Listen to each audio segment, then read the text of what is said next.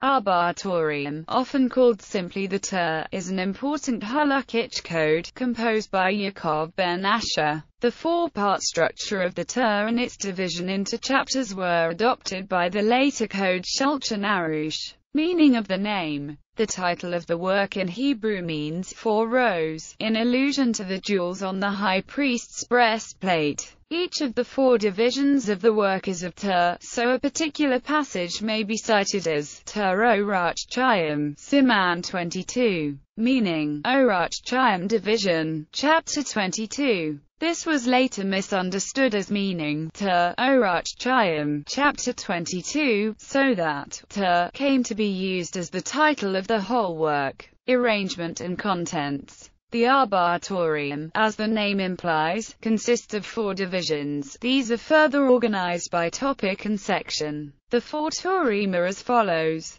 Orach Chaim, laws of prayer and synagogue, Sabbath, holidays. Yorah Dah, miscellaneous ritualistic laws, such as Shechita and Kashrut. Even Hazer, laws of marriage, divorce. Choshen Mishpat, laws of finance, financial responsibility, damages and legal procedure. In the Arba'ah Turim, Rabbi Jacob traces the practical Jewish law from the Torah text and the dicta of the Talmud through the Rishonim. He used the code of Rabbi Isaac Alfazi as his starting point. These views are then compared to those of Maimonides, as well as to the Ashkenazi traditions contained in the Tosafist literature. Unlike Maimonides' Mishneh Torah, the Torah is not limited to normative positions, but compares the various opinions on any disputed point. The Arba'ah Turim also differs from the Mishneh Torah, in that, unlike Maimonides' work, it deals only with areas of Jewish law that are applicable in the Jewish exile. Later developments.